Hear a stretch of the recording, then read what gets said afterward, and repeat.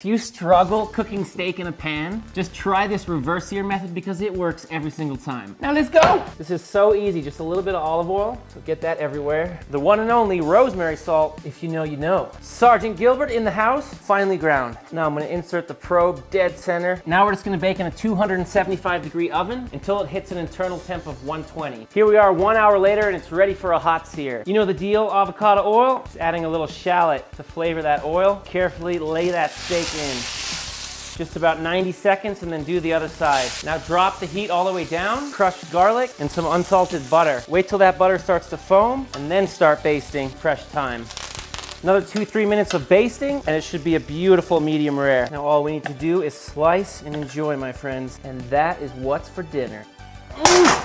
Yes! I'm sorry, fridge. I'm really not.